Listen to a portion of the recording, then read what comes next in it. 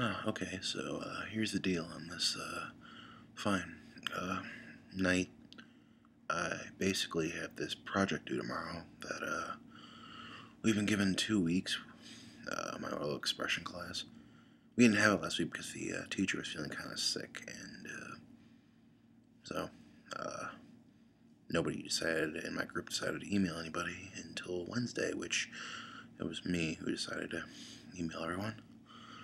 Uh, and I really didn't get any kind of reply until like Thursday night, Friday afternoon from one guy who said he was going to do one chapter. I'm stuck doing 2 chapters. Everybody else is going to do one.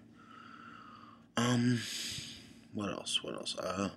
Other guy in my group, he has not only not started, first of all, he emailed me at about 2 o'clock this afternoon. I've been on the internet all damn week. She spent 6 hours at the library the other day, and at nighttime, I'm at my dad's. I checked my email for a couple hours. Nothing. So he decides to email me at 2 o'clock in the afternoon. Now, I don't have internet by my house all the time, so I can only get on the internet every once in a while. But, I finally emails me. I call him up. Friggin', oh, so now you want to call me. It's 10 o'clock at night. I just got home. My internet's been kind of fucked up today. And I mutter under my breath, you decided to email me today. So basically, I'm stuck writing 4 pages after this weekend of writing somewhere near 12 pages worth of papers. I have to come in early tomorrow because this particular my partners decided not to give a fuck about shit, and I still have tons. I have more homework this week. I